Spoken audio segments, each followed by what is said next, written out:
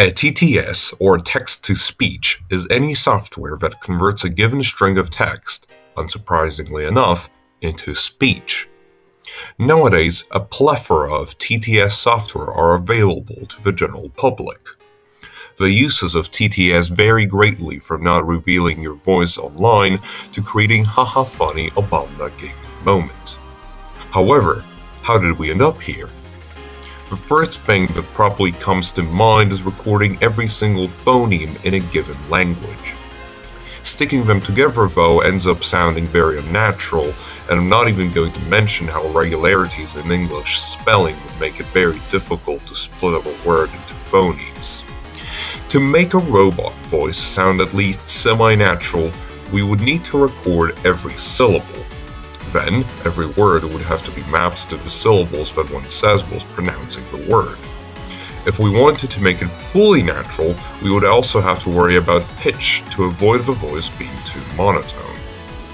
This sounds like, and is, an absolute abomination in English. However, you know what language seems totally tailor-made for this task? Japanese! Japanese has very little irregularities in its writing, and has only about 100 syllables. Moreover, because of various studies on the pitch accent across Japan, there was already documentation for the natural pitch patterns for every word. Perfect! Now we can just record the syllable samples, make a map of how every word maps to a pitch pattern, change the pitch of the syllables depending on the word, and we're done. Changing the pitch can be done with the Fourier transform, which I'll not talk about, but if you want a video about it from me, tell me in the comments.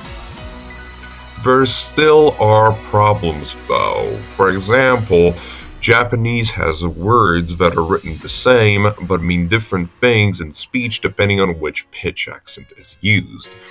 For example, ame means rain, and ame means candy. How can a computer know the context and therefore what the person meant? This was a giant unfixed problem for quite a while, and TTS software usually just allowed the user to change the pitch manually.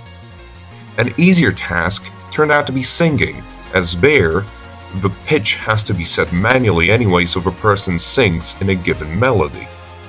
Obviously, Japanese people still pioneered in the singing robot field, creating software such as Vocaloid, with ready collections of syllable samples that one can use, called voice banks, with the most famous one probably being Hatsune Miku.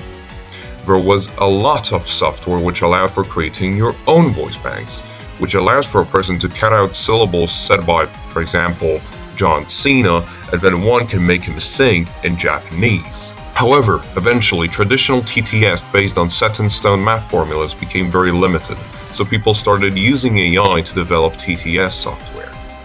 This solves all of our problems, from detecting context in Japanese pitch accents to finally speaking English.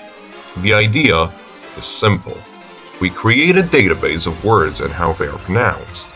The AI, given a word, tries to guess its pronunciation.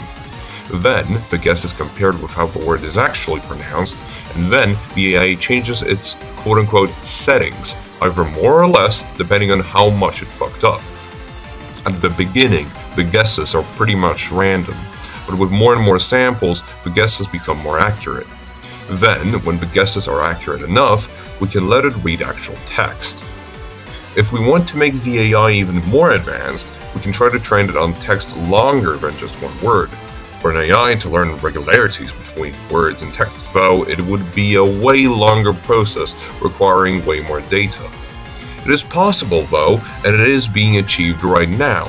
Think about these presidents. We have a lot of data on how they pronounce words in longer text, as a lot of their speeches are available online. This allows for creating the funny Obama gaming moment.